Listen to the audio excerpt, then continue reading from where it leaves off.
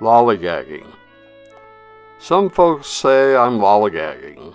One might gaze at moon, see it hover in the sky just like a pale doubloon. If I wander in a park, or maybe rest 'neath tree, take a walk 'mong flowers rose to let my soul fly free. When I visit art museum, fills my mind with joys, takes my heart to higher ground, grows meeker, loudest noise.